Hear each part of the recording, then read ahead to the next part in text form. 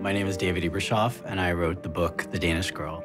It was almost 20 years ago that I first read about Lili Elbe, and I was fascinated that she was a trans pioneer. I was fascinated in the fact that she was married and that her wife played a role in her transition. And then there was this whole other element about art and painting and creation that really resonated with me.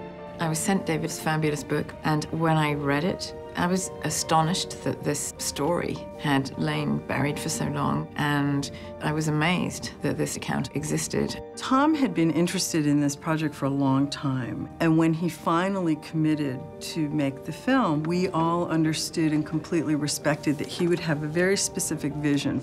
I read this script and fell in love with it immediately, and I remember I wept 3 times when I read the script, which is very unusual. And to this day, it's the best first draft I've ever read. And so I sort of fell in love with it and always dreamed of making it.